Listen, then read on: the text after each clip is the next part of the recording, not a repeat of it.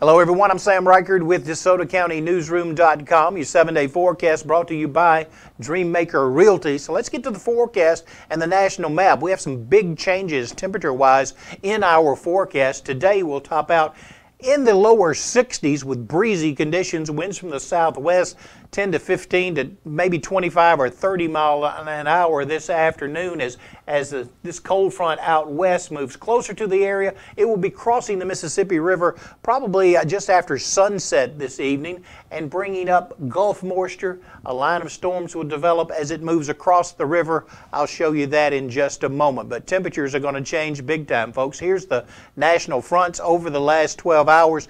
And you can see that system moving out of the west, out of the Rockies, into the plains, slowly marching in our direction. Clouds developing in Oklahoma and Texas will move into the area today, so we'll have increasing clouds throughout the day. Nothing showing up on radar.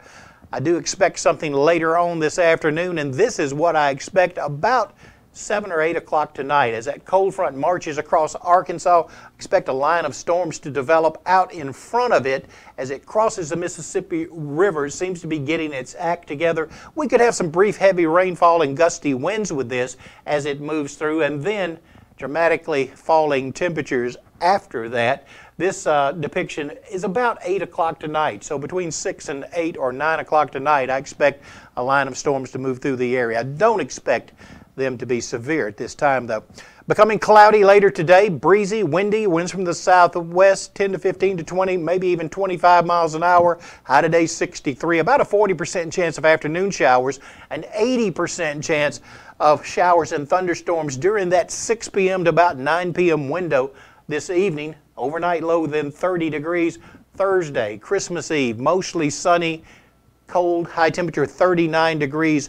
Winds from the northwest tomorrow, 15 to 20 miles an hour, gusting to 25 miles an hour. Wind chills on Christmas Eve will be in the teens and lower 20s for a good portion of the day. And then our actual low Thursday night into Christmas morning, 21 degrees. Friday, Christmas Day, sunny skies, high temperature 38, but not as windy, so it won't feel as cold.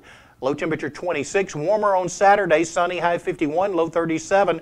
Sunday, cloudy again, a 30% chance of showers, high 56, low 37.